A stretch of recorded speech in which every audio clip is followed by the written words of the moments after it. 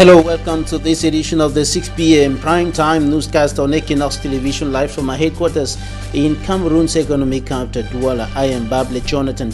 In our top stories in this edition of the news, Cameroon's Minister of Territorial Administration Atanganji Paul warns against individual collection of funds for the fight against COVID-19 in the Republic of Cameroon. Minister Atanganji Paul, in a release, has said that the raising of funds by individuals and political parties for the fight against COVID-19 is illegal. There are some political parties who are undertaking initiatives to raise funds to help victims of the COVID-19 pandemic in the Republic of Cameroon. Also in this newscast, we shall talk about the impact of COVID-19 on food security.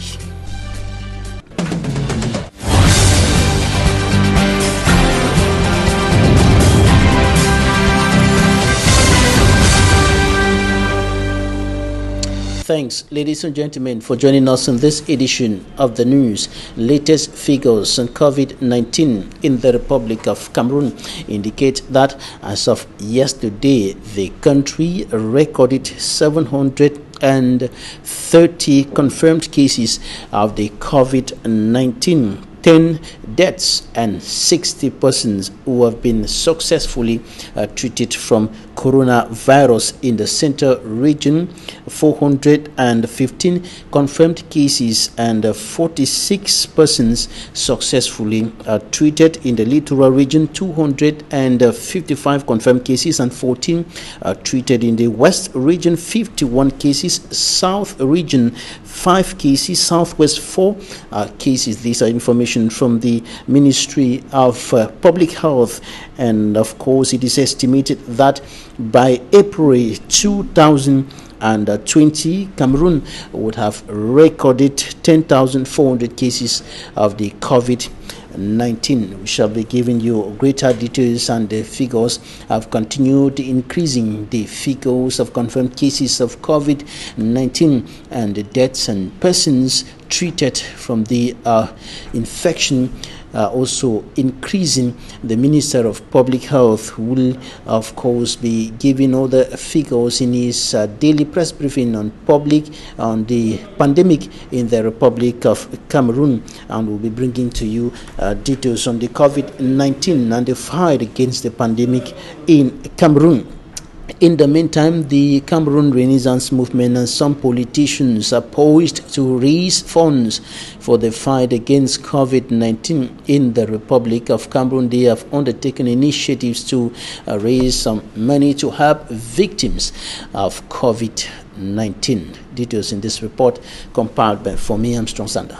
The coronavirus fundraising operation of the Cameroon Renaissance Movement's political party, baptized Cameroon Survival Initiative (SCSI), has as objective to help Cameroonians combat COVID-19, according to party officials. Created on April 3, 2020, the project consists of financial contribution of food items, sanitary equipment and medical as well as logistical equipment to help people infected by the coronavirus and also people affected by the pandemic across Cameroon. Suvi Cameroon Survival Initiative, according to Professor Maurice Kamto of the CRM party, is a gigantic project composed of Cameroonians at home and in the diaspora, cutting across political, ethnic, religious and philosophical backgrounds, with the aim of making a difference within the Cameroonian community. The SCSI of the Cameroon Renaissance Movement's political party is structured into two main levels. The Patronage Committee, comprising renowned Cameroonian personalities from home and abroad. These groups of persons, through their influence, authority, and experience on social solidarity, are expected to give due visibility to the project. Section 2, known as the Management Committee, will be charged with strategic planning, the collection and the distribution of funds and materials collected. The section is further segmented into two, comprising the Health and the Social Committee. apart from the Cameroon Renaissance Movement's political party. A member of parliament of the Cameroon Party for National Reconciliation (CPNR) political party, Honorable Noran Fossing, announced the launch of her COVID-19 solidarity plan in Cameroon beginning April 10, 2020.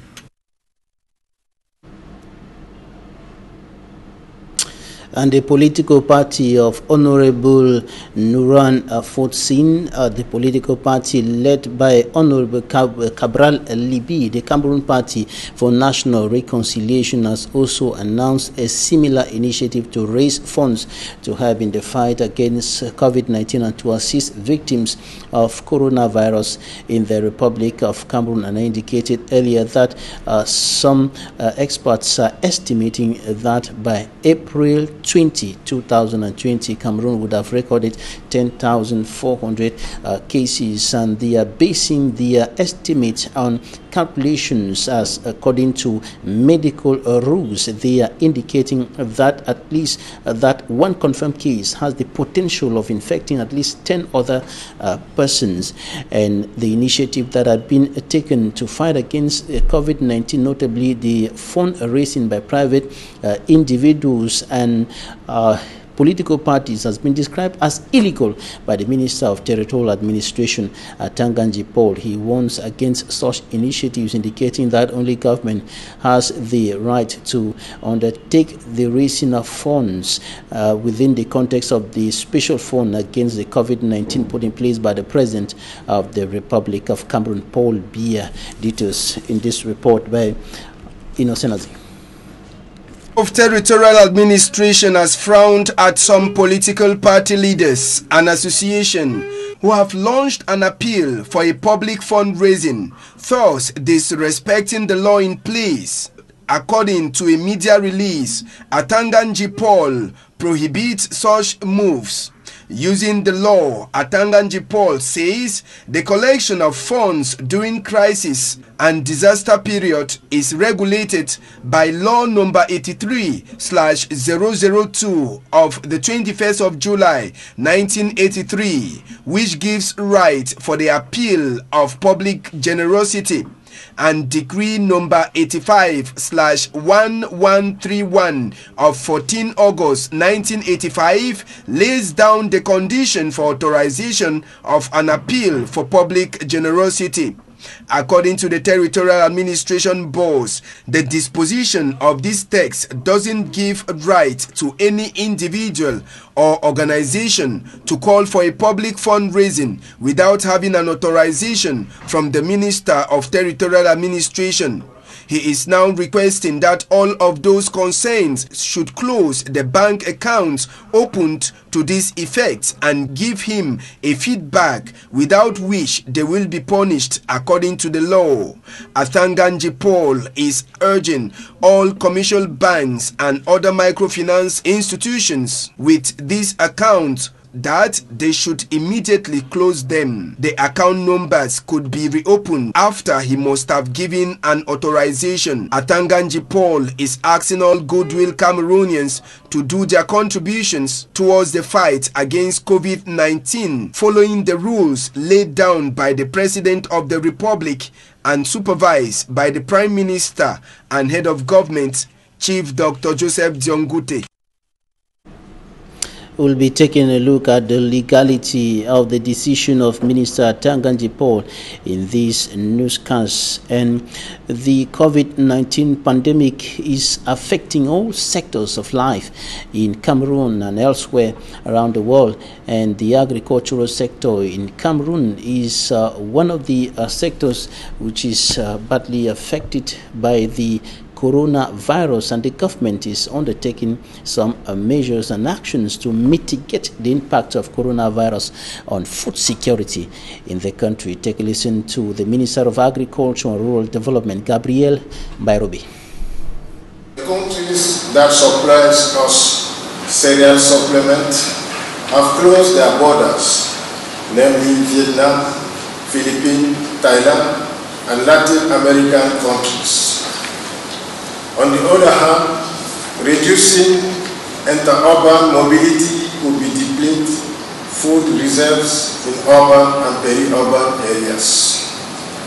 To respond to these threats, on the very high instruction of the Head of State, His Excellency Paul Biya, and under the coordination of the Prime Minister, Head of Government, the Ministry of Agriculture and Rural Development, in association with its development partners, have undertaken the following actions.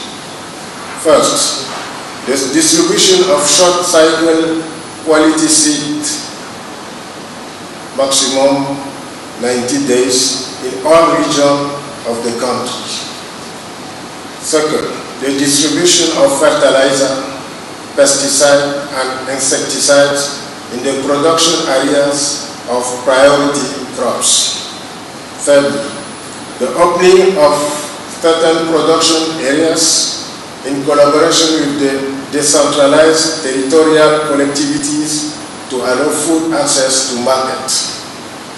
Fourthly, the raising awareness of communities, cooperative and traditional rulers on setting up community granaries in order to have reserves. That was Cameroon's Minister of Agriculture and Rural Development, Gabriel Mbairobe, speaking there on the measures and actions that the Cameroon government is taking to mitigate the impact of coronavirus on food security in the country. And later in this newscast, we'll take a look at the food security situation of Cameroon and projections that have emerged from a study carried out by the Ministry of Agriculture and Rural Development. And the educational sector is also affected by the coronavirus pandemic, and an information that has circulated on social media indicating that the academic calendar has been changed, has been qualified as fake by the Minister of Secondary Education, Professor Pauline Nalovalionga. Take a listen to her. Cameroonians are always in a hurry. If it is for you, you will get it. We did not stop the classes. The classes were stopped by the head of state, and the head of state will say when classes will. We are trying to work out the dates, and so if the document that was supposed to be between the ministries, that is basic education and secondary education, comes up, it was supposed to go to the Prime Minister's office. It's not meant for the public. So that document, please ignore it. It is only the Prime Minister, the head of state, who can tell us exactly when classes will begin. So they should stop informing the public with the wrong ideas.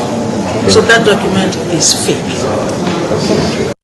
Cameroon's Minister of Secondary Education, Professor Pauline Nalovalionga, speaking there. In the meantime, administrative authorities are stepping up sensitization across the country to bar the way to the coronavirus here in Cameroon's economic capital, Douala. The senior divisional officer of the Uri division, Mbutu Benjamin, went through some parts of the Douala 3 municipality, sensitizing the population, traders, bike riders, and all other persons on the necessity to respect all the rules and regulations, notably all the measures taken by government to prevent the spread of COVID-19 and the sanitation rules of the World Health Organization.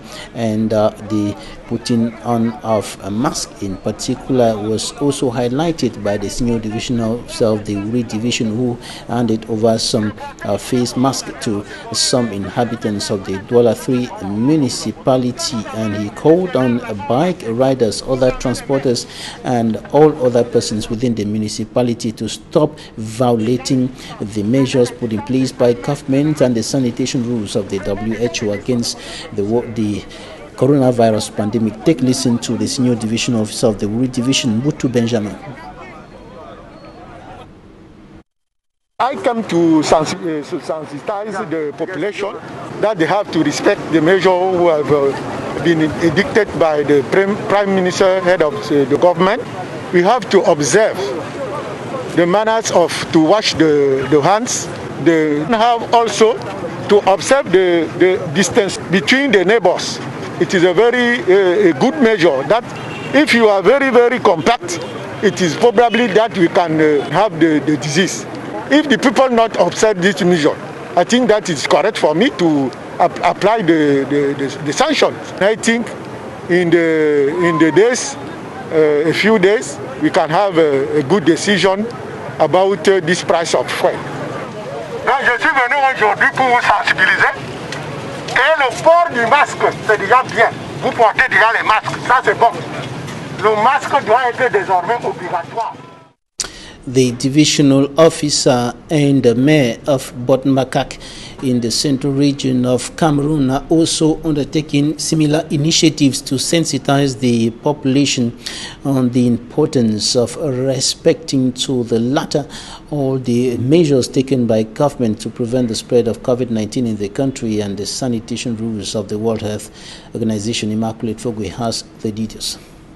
The increasing number of COVID-19 positive cases in Cameroon has caused municipal and administrative authorities in Botmakak in the Nyoankele Division, Central Region of Cameroon, to take the bull by the horn by going on a door-to-door campaign to sensitize the population on what the coronavirus is and how to curb its spread. The divisional officer and his team reminded the population that the coronavirus is real.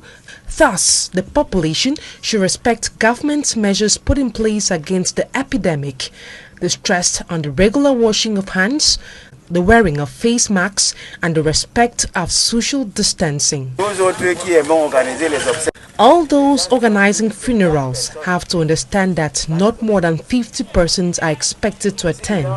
If Manu Dibango, the music legend, could be buried by 5 persons, what more about us here?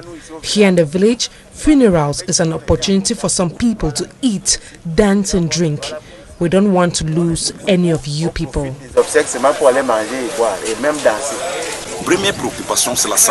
My first preoccupation is that you all are in good health, reason why we had to carry out this door-to-door campaign. Though cases of COVID-19 have been reported in the central region of Cameroon, these local authorities say the door-to-door sensitization campaign is meant to avoid further contamination.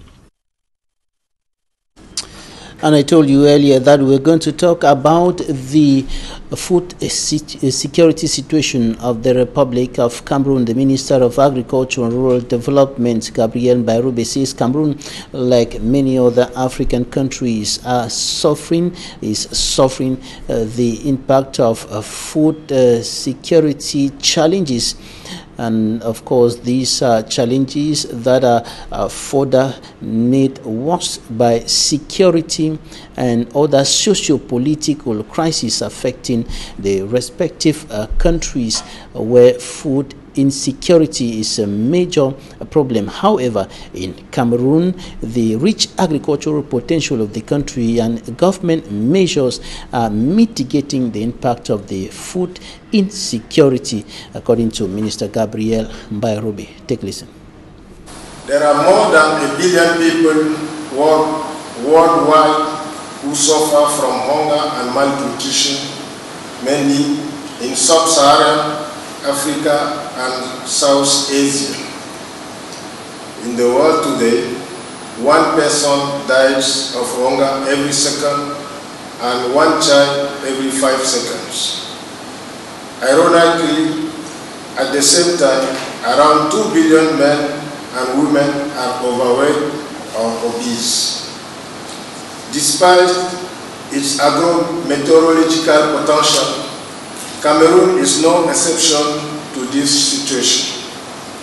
The results of the current food security situation that you have heard are the result of analysis that took place in a particular context.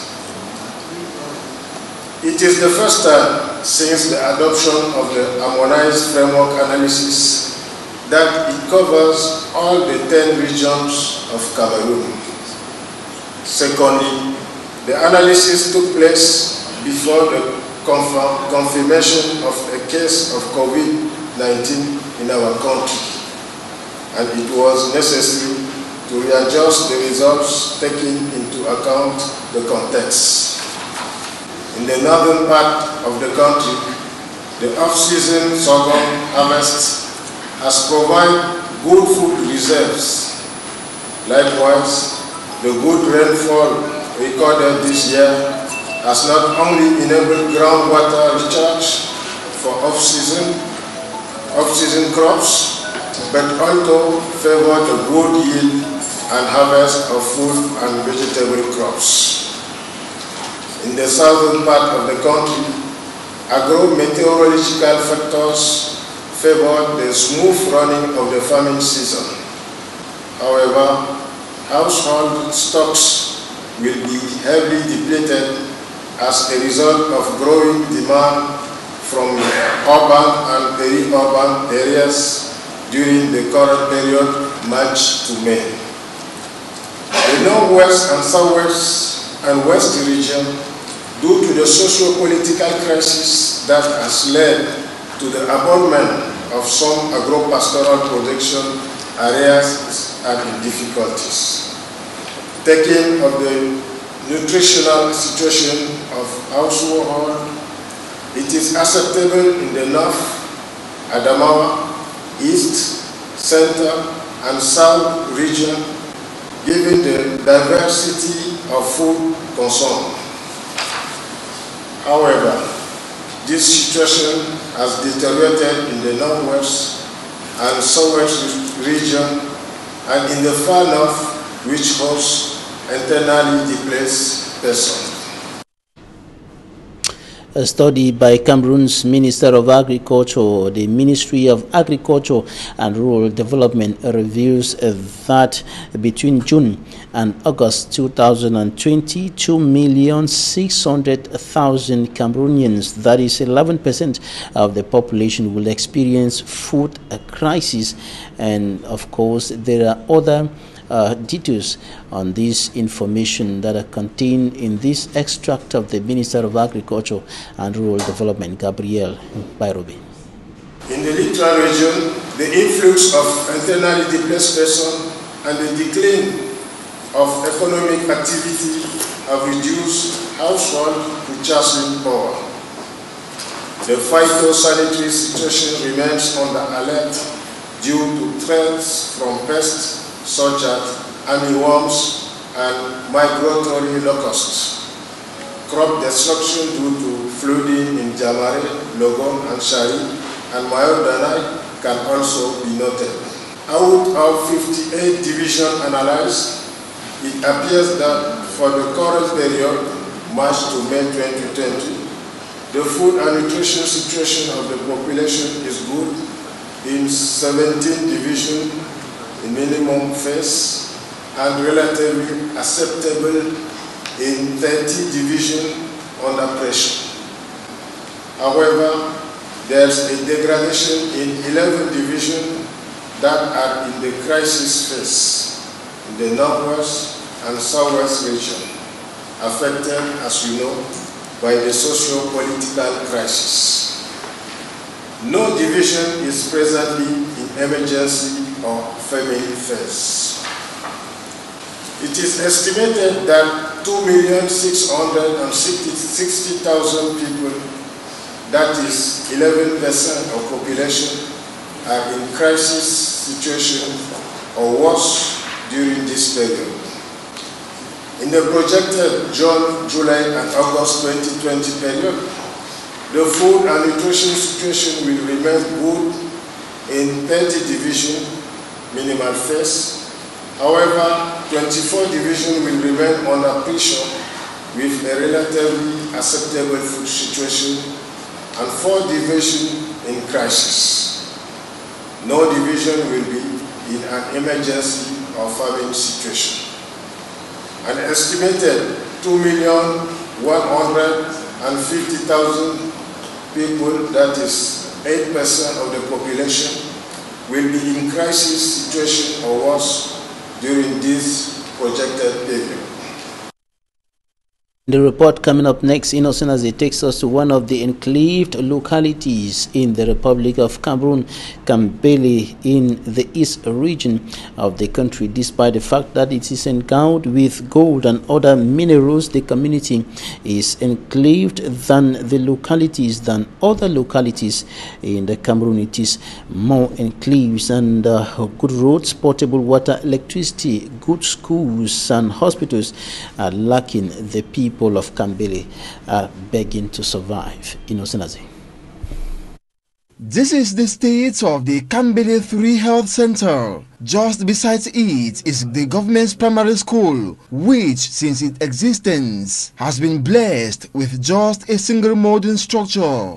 Access to basic social amenities remains a major challenge faced by the locals, who rely on very local methods to exploit goods which they weigh and market for survival. According to the third-class chief of Kambele 3 in Baturi, when they fall ill or have an accident at night, either they end up dying or fortunately gets to a far-off health unit.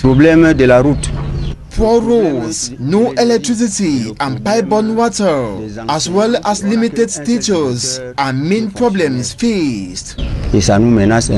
Most of the boreholes run dry, with the inhabitants switching to exposed wells. Water fetched for consumption and other domestic purposes has no characteristic of potable water. The poor living conditions of the inhabitants have aroused questions where the money from sales of exploited goods go to. Nous canalisons l'or, c'est-à-dire ramener le produit du secteur informel pour le secteur formel. The locals in their numbers use crude and hectic methods to exploit the natural resource to better their livelihood. Most of them tilt a disgruntled look at the Chinese exploitation companies deployed to the gold site with bulldozers and other efficient machines, limiting exploitation chances of the villagers. The Chinese companies, according to them, exploit beyond their limits by disrespecting demarcated boundaries, that they no longer have the opportunity to work. They present authorization papers when we complain, and if we insist, they make calls, and we are encircled by security forces. Once the Chinese exploiters pass, the locals manage in the abandoned pits, which also serve as death traps, as most of them are not covered after end of exploitation. This often results to accidents. Le ministère a demandé à ce que, après exploitation, il faut restaurer les trous. C'est naturellement celui-là qui a exploité qui doit le faire. Not only children are caught in the web, also adults. Il y a des accidents, par exemple des noyades. General exploitation of goods in Kambele 3 and its environs, according to some environmentalists, is carried out without respect of environmental norms. The crude exploitation means rather worsen the poverty situation of the population. Talking Point is up next.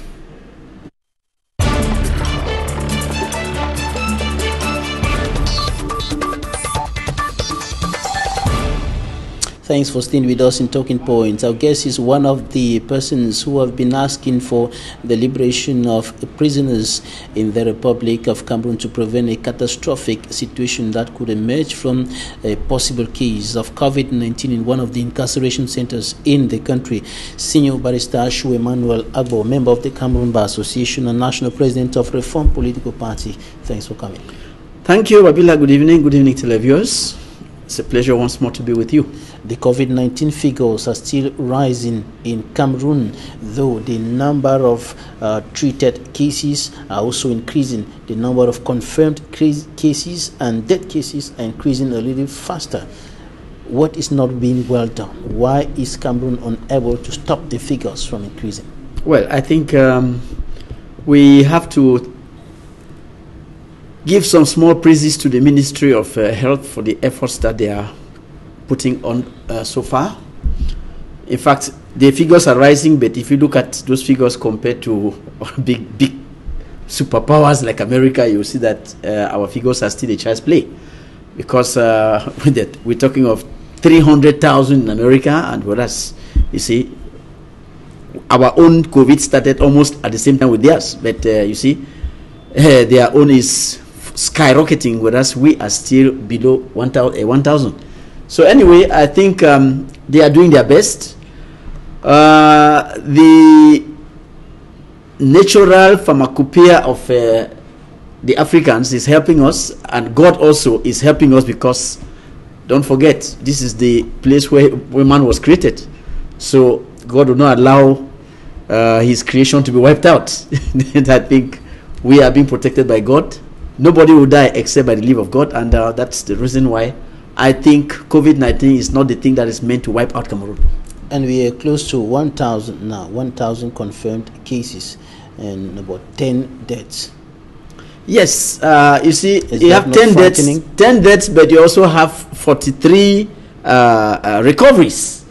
43 recoveries as of now. As of yesterday. Yes, as of yesterday. And I think that our health personnel is doing its best.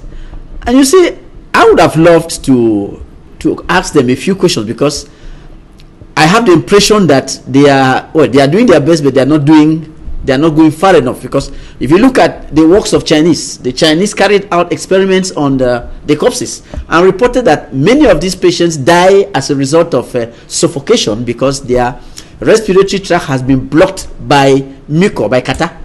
So I mean, I ask a question like a layman: is it not possible for our doctors, like in the case of cyanosis, to introduce a pipe in the trachea and pull out this mucor when they see that this patient is about to be suffocated? Can they not evacuate the respiratory tract using a pipe like they do in the case of cyanosis? Or can they not provoke vomiting so that this patient sends out whatever is there? We are not going into the technicalities of the matter. We're looking at the management. Probably they must have, the technicians, the medical experts must have taken into consideration your proposal. And talking about the management of coronavirus, you're one of the people who have been asking for the liberation of prisoners in Cameroon. The Cameroon Patriotic Diaspora issued a petition asking for the liberation of all the detainees. The Network of Human Rights Defenders in Central Africa did same, asking for the liberation of detainees. The United Nations? The United Nations also. But till now, maybe it's because we don't yet have a case in one of the incarceration centers. We pray that case should not come, because if it does, I just imagine one COVID-19 case in New Bell, you'll be talking about between 15,000 to 20,000 dead. That will be a collective death sentence that is passed on innocent people. So that's why we say it is better to release these people. I mean, they should contact the experts and they will be told it's possible to suspend whatever procedure they are facing, maybe for 3 months. I was going to ask you that question, because as a legal mind, people have committed crimes and they have been detained, they have been judged and detained, they have been given various sentences, and they are still serving their prison terms. And you asking that they should be set free? I agree with you. You see, but the problem is that the sentences, the terms they are serving are not life jail, or they are not death sentence. If somebody is given 30 years imprisonment, if we are faced with a case of a pandemic that is likely to wipe out everybody, you leave them there. I mean, they will all die. They were not convicted to death, so that they will remain there for COVID to come and kill them. Allow them go to their houses, let them stay safe, let them stay confined, and when they are well again, you can call them to come and finish their sentence. You see, but you see, when we say they should be released, it is not a matter of freeing them totally. Because of the danger that everybody is facing, let them go home. When things are over, we can call them to come and finish their term. See, that's the point. But some civil society leaders are saying that they will become more of a danger to society. Some of the suspected hardened criminals, or since they have already been condemned, they are called criminals, they could become danger to the society. Well, you and I know those who are called those who are in prison and who are the hardened criminals. Those are people who are who have already received their death sentence or they are waiting for it. You see, how many are they? They are not up to 100. That type, they're not up to 100. If you remove the bulk of the prisoners, in fact, you'll be left with a small core that you can manage. Those people who have been convicted to death sentence, well, if they remain there and die, there's no problem because that is what they were convicted to face, death sentence. So if you set free those who don't have a death sentence, you can now manage the small number that is left there. But if you keep 15,000 or more than that in Kondengi, it will be terrible if that pandemic were to introduce itself into that prison. And the petition of the Cameroon Patriotic Diaspora highlighted the point that many of them are being detained illegally. They were arrested illegally and they are being detained illegally. And besides the fact that there is a coronavirus pandemic, they should be freed because they are being detained illegally. Well, the point of legality cannot be examined on a TV panel because it is a matter for the judges to examine. If the court finds that somebody is being detained illegally, we have habeas corpus, we have all those procedures, they will be set free by the court. You see, but we are saying that as a matter of national health, these people should be set free so that they don't die in detention because they are being threatened, their life is being threatened by a pandemic, a worldwide pandemic. Barrister Emmanuel Ashu, the Minister of Territorial Administration at Tanganji Paul, has said all persons who are putting up initiatives to raise funds, political parties including the CRM, the PCRM of Maurice Kamto and Cabral Libi respectively, and even Honorable Nuran of the PCRN political party, doing so illegally. It is out of law. It is an illegal action to raise funds during a crisis period like this. What do you think about that? Well, for once, I think I will side with the minister. I will side with Minister Tanganji for once because this minister is very correct. A political party has the right to call on its members for contributions. But remember, a political party has no right to receive funding from abroad. You have no right to appeal for funding to the world at large. The minister even went further to cite the laws that govern those type of fundings. You see, Cabral Libi did this nonsense during the presidential and the legislative elections, and nobody talked. So he is continuing. The minister allowed him because they ought to have stopped him when he started that nonsense of calling people who were alleged to give him money. It was illegal and he was not stopped. So you see where it has led us. He is continuing.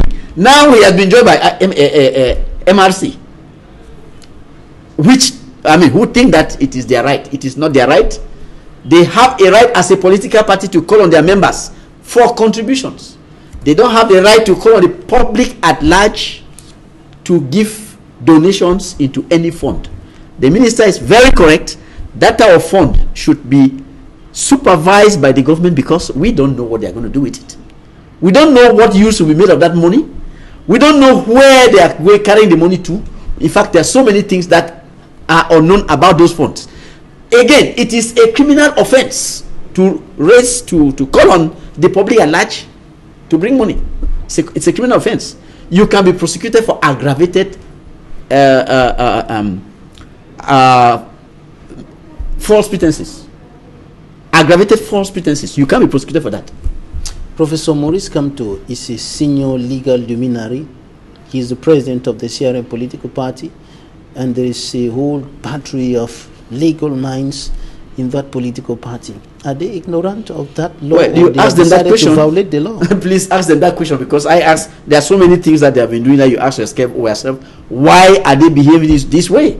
You look at the other one that he did. I mean, giving an ultimatum to the head of state. Where on earth does that exist under the constitution of this country or under any law? It's not possible. It's not feasible. It is not acceptable that a political party will start out and say, we are giving you this number of days to do this type of thing. It's not acceptable. Or else we'll take our responsibility. Oh my God. No, you see, this party, I don't know what is wrong with them. They are creating a pattern of disobedience, of legal disobedience. See, they just systematically disregard the law, which is wrong. I say it's wrong because we are in a republic, abide by the law. Without the law, there is no society. Barrister, maybe you should explain a little further so that we can understand the illegality of this action of collecting funds during such periods of a crisis. What is illegal about it? Number one, political parties are authorized to collect funds from their members. In this particular case, the appeal for funds is made to the world at large. It is not party contributions, it is an appeal for funds to the world at large. And that type of appeal can be heeded by foreign governments, by foreign associations, by foreign nationals. And if that is the case, even if one foreigner sends in money, it becomes funding from a foreign source, which is permitted, which is prohibited by the law governing political parties. A political party should not receive funding from outside. That is the first point. Secondly, you have laws that govern that type of activity. Why don't they comply with the laws? They don't. They're not complying with anything. They just say, well, you can understand them. They think that they won the elections and they are in their right to carry out acts of government. But I think it is total tomfoolery because you cannot have two captains on a ship. For the time being, we have one captain that is known, and you have to respect the laws of the land. Laws have been put in place for that type of activity. You want to carry out that one, please respect those laws. If you don't, what you are doing is illegal. And as I said, there is criminal provision because they can be prosecuted for aggravated false pretenses. All right, Barrister, what are some of the things apart from releasing the prisoners that can be done which will enhance the fight against COVID-19 in Cameroon, which will prevent the figures from continuously rising? Well, the first thing that should be done is to sensitize the population so that everybody leaving his house must wear a mask. Everybody must wear a mask because this is a virus that is in the air. We don't know from which direction it's coming. We don't know from which direction the wind will blow it. Please, everybody should wear a mask when leaving the house. That way you protect yourself from contamination. When you reach the house, please try to use a cotton mask. Cotton mask, because that one, you see, when you're using this, their paper mask, it has a lifespan of about 3 hours. The cotton mask can be used the whole day. It's strong enough, you can be used the whole day. When you reach your house, you wash it. Take your bath, because we've been told that virus lands on hair and cloth. So when you reach the house, you have to take your bath with soap and shampoo so that if it is on the hair, let it go away. Then, of course, the clothes also have to be disinfected. That way, we are going to be sure that we are not carrying the virus from anywhere. And then we should forget this our old habit of shaking hands and embracing people. I've seen people still continuing with this habit of embracing people. It's wrong. You don't know where this man is coming from. You don't know who this person has been in contact. He comes and you embrace him. If he has a virus, of course you take it, you welcome it. So we should avoid shaking hands. We should avoid embracing people. And when we are leaving our houses, let us all have our masks on. I'm not putting one on because if I put a mask here now, this is it right here. If I put it on, I will not be able to, you will not understand me because speech will be difficult. All right, Senior Barrister Shu Emmanuel Agbo, member of the Cameroon Bar Association and National President of Reform Political Party. Thanks for coming. You're welcome. Thanks, ladies and gentlemen, for staying with us. Goodbye.